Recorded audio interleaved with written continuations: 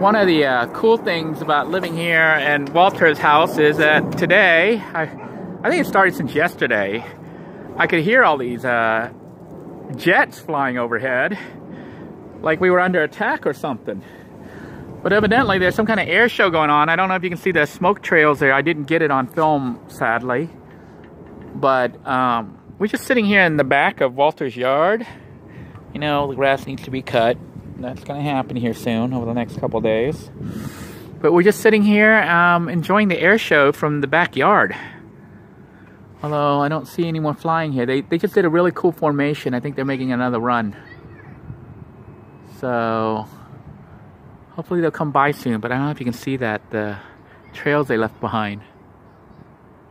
I'm listening to see if I hear one coming. Of course, there's like dragonflies. I don't know if this camera's picking them up. They're putting on their little air show here. Look, the little dragonfly there. It's like little tiny dragonflies putting on their own little show over here. See, there's a dragonfly right there. So they're doing their own little air show while we're waiting for the big planes to come by. There. There's one over there. You see the trail? Yes.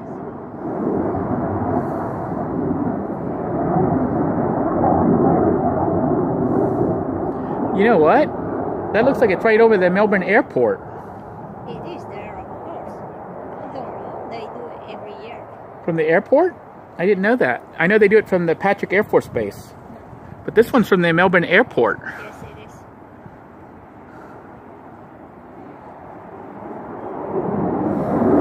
There's one coming here somewhere here. This is like the perfect viewing spot. We're sitting here in shade in Walter's yard. It's like a bathroom nearby if you need the bathroom. You can go get a drink too, ice cold water or soda. And when you're waiting for the airplanes to come by, there's these little dragonflies doing their own little show. There they go, right there. You know what they look like? That looks like the Air Force Thunderbirds. Yes. If that's the Thunderbirds, you know, when I was in the Air Force, I was kind of involved with the Thunderbirds. They actually wanted me as part of their team. My wife's not too impressed. Yeah, it's called AFOG, Air Force Orientation Group. And their hats, you know, the little hats that they wear on their heads, the little blue hats, are different than the regular ones. The regular Air Force hats have like a blue bead along the beading. But for the AFOG members, Air Force Orientation Group, it's a very elite group. You get a hat with a gold bead on it. I think there's only like 14 of them in the entire United States Air Force. Because they work with the Thunderbirds and they travel around the whole world. When I was in the Air Force at tech school, training to be a public affairs specialist, AFOG came by and they tried to recruit me. They thought I would be impressed and I would go with them. But you know what happened? Okay, I'm going to tell you a little story while we're waiting for the planes to come by here. I was at Fort Benjamin Harrison studying to become a military photojournalist, a public affairs specialist. Here comes a jet. I think it's flying on the other side so we can't see it here. But anyhow, I was at Fort Benjamin Harrison in Indianapolis, studying to become a public affairs specialist. That's the same school that, you know, the character for Robin Williams went to for Good Morning Vietnam. That job that he did was actually very similar to mine. He was a radio broadcast, you know, broadcast specialist. I was actually trained to be a newspaper editor. Right there, in the arc. I was trained to be a newspaper editor, or I could also do broadcasts in an emergency. You know, they didn't have a broadcast specialist on hand. I don't know what that white thing there traveling really fast. That's another jet. Oh, there's more here going by the house. Wow. Look at them go. Look, there's another one over there. We are like at the center of the show. It's pretty cool. Anyhow, I was training to be a public affairs specialist, and it was near graduation, and we all received our orders of where we were supposed to go. And my best friend at the time was training to become an Air Force F-16 pilot. He was going to be a pilot on one of those planes, Gloria. So he was studying to be an F-16 pilot, and they had him in a base in New Mexico. I forget the name of the base. I think it was Nellis? No, it wasn't Nellis. Can't remember the name. I think it's in New Mexico. But there was a training base there for F-16 pilots. And I was at Fort Benjamin Harrison finishing up. And I requested to go to that base over there near his training base, so that he and I could be together. You know, my best buddy from high school. So he was studying, you know, he was an officer studying to fly airplanes, learning how to fly fighter jet. And I was already getting ready to work as a public affairs specialist, and I wanted to be at the base so I could hang out with him on the weekends. Anyhow, they had me assigned to that base, so I was all happy and everything. Then AFOG came to visit.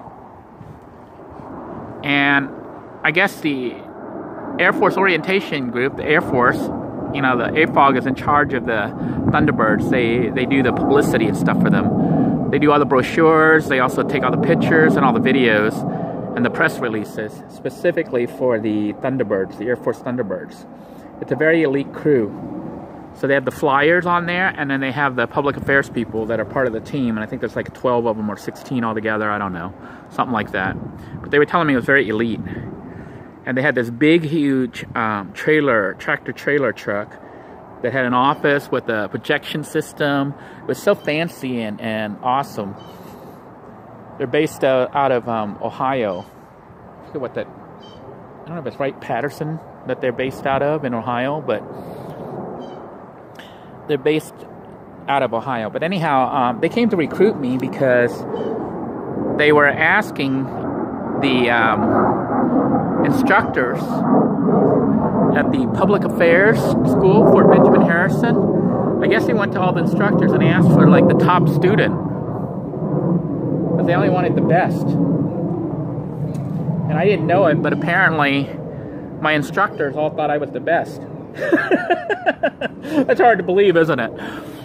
But they ended up sending my name to the AFOG group, and AFOG called me into their little trailer booth there, and I went there, and there was like 4 or 5 of them sitting there, officers and stuff, and they showed me this really elaborate video, multi-projector, that showed the Thunderbirds and the mission of AFOG and how they go around the world and promote everything. They promote the Thunderbirds and stuff. They basically travel with the Air Force Thunderbirds. So they basically travel with the Thunderbirds, and they would cover stuff like this. And they showed me this like elaborate 20-minute presentation. Hey, I think they're gonna draw a heart. They're drawing a heart. That means I love you, Gloria. They're doing that just for you, for me. Look at that. A heart. Sending my love to all you YouTubers. Courtesy of the Thunderbirds. I think those are the Thunderbirds, not the Blue Angels.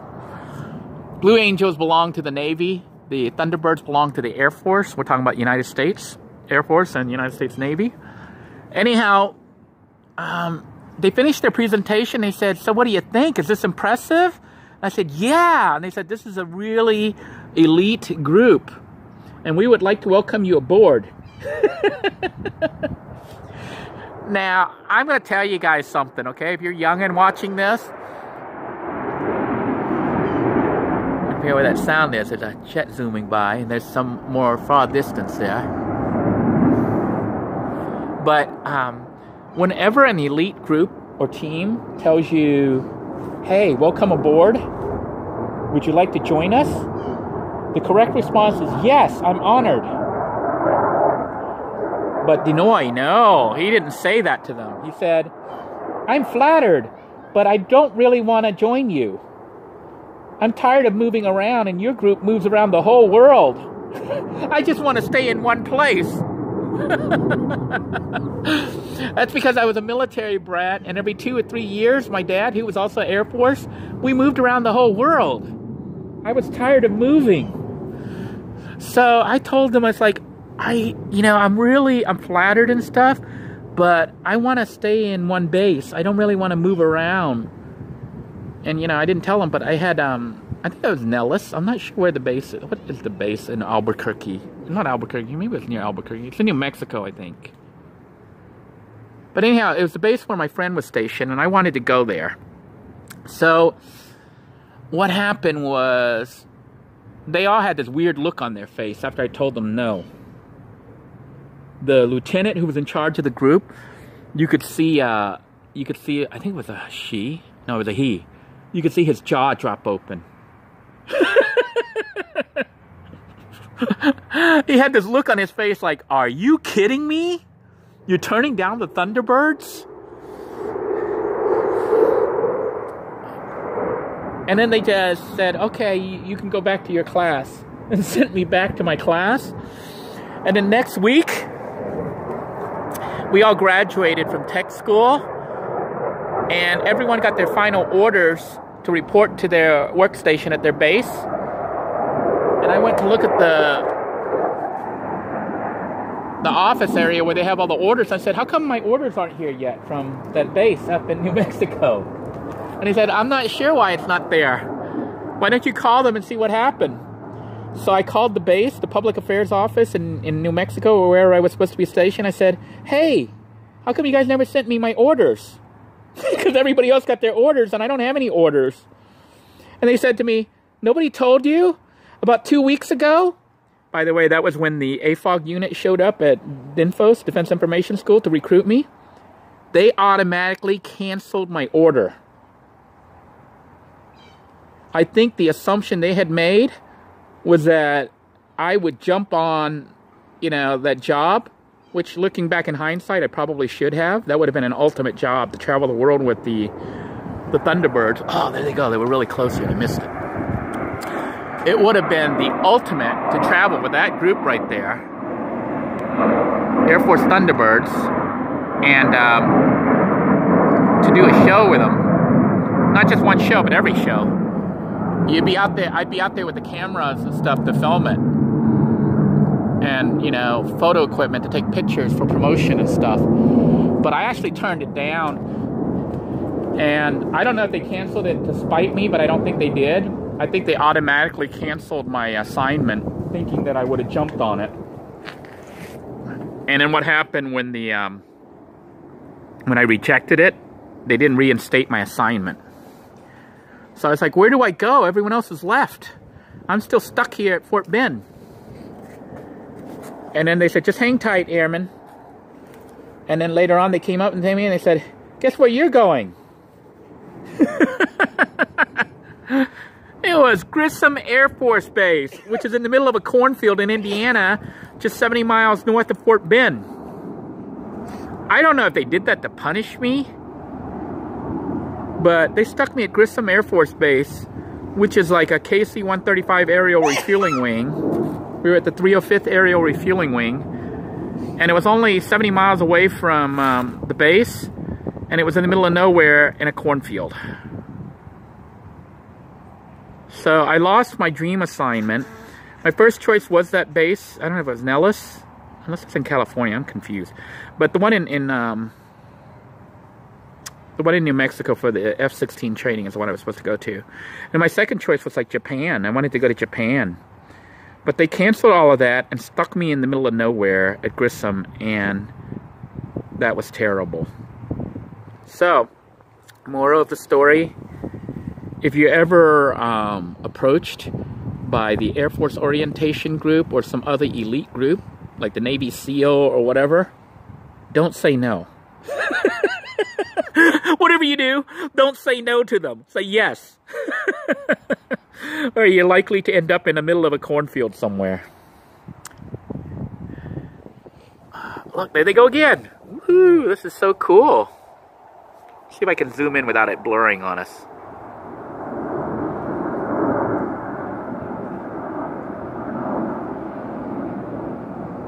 Camera's having a very hard time focusing.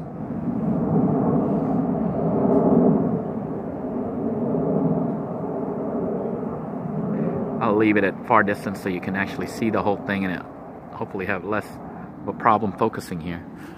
That's what you call loop-de-loop.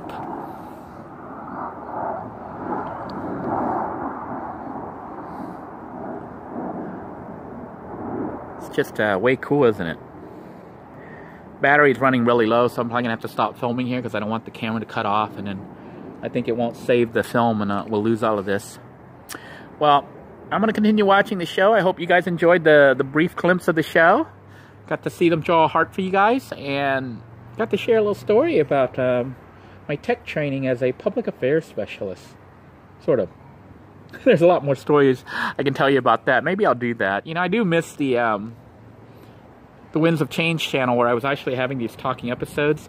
So if you guys enjoy these kind of stories, maybe I'll bring them to the Living in a Van channel, and then every once in a while I'll just share with you little anecdotes and stories of things that happen, like this story with AFOG, which I think is, looking back, kind of funny but kind of sad, because I think it was a mistake for me to say no. But you know what? Live and learn, right? Until next time, everybody, thank you for tuning in. I hope you're staying safe. Have a great day, everyone.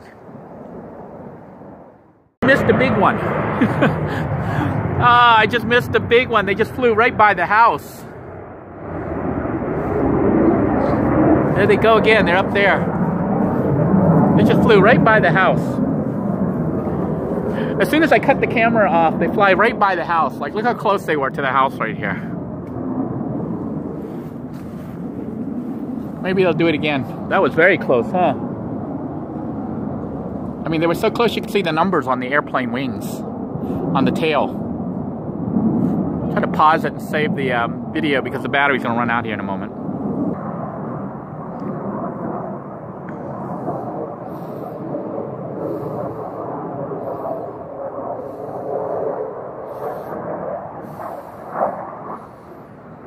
These flyers are like elite.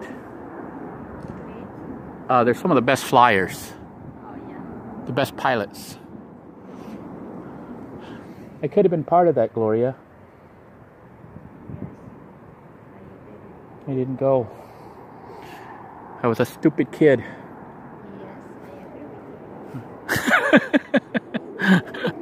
Do you agree that I should win, or you just agree that I'm a stupid kid? Both. Oh, look, here they go. They go split. It's a split formation. Is that cool or what?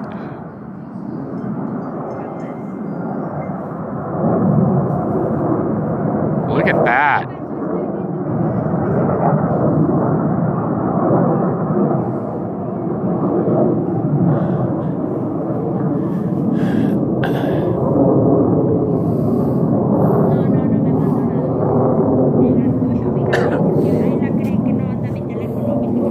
Is that amazing?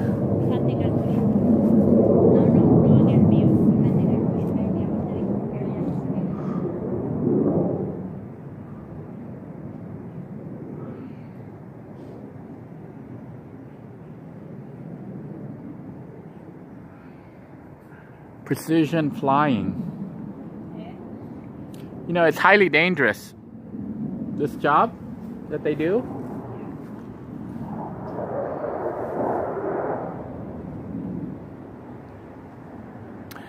One of the sad things that happens with this kind of precision flying, see, they're all regrouping here. A lot of times when they fly in formation, they don't really look around. They look at the one in front of them. They don't really look at everything. They don't look at the one in front of them. And if the pilot, the one in the lead, if he messes up and crashes, like into the ground, all of them crash.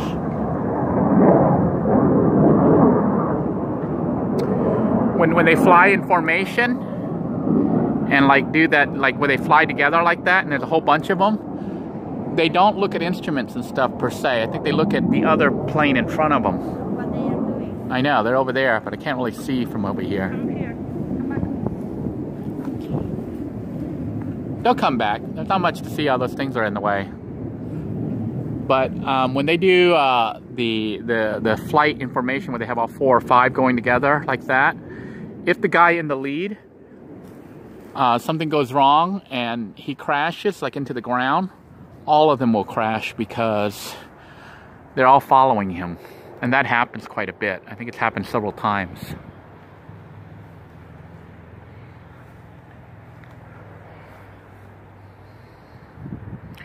Sometimes when I see stuff like this, the air shows, and see the Thunderbirds performing, I do wonder what would have happened had I joined the Thunderbirds. Probably would have turned out completely different, but then I wouldn't be here with my new wife. You will be rich. My wife says I would have been rich, no, but I don't think I'd be as happy as I am right now.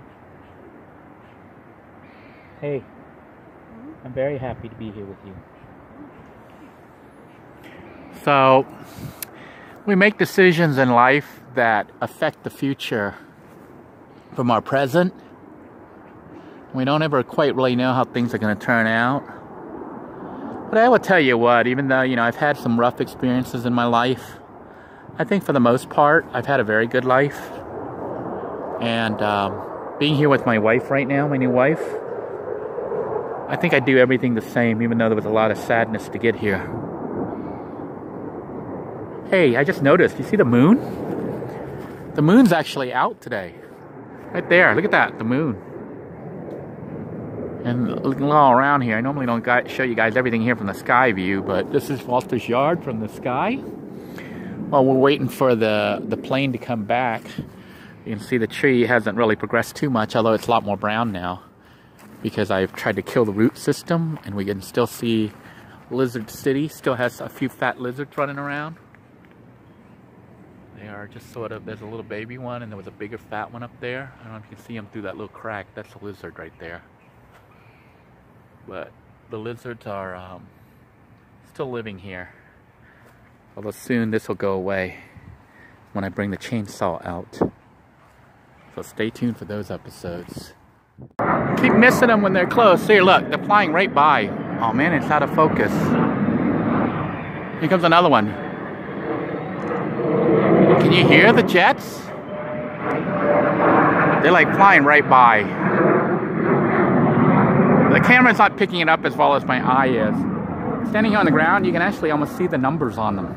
That's how close they are. They're flying right by Walter's house. This is a really good spot for the air show.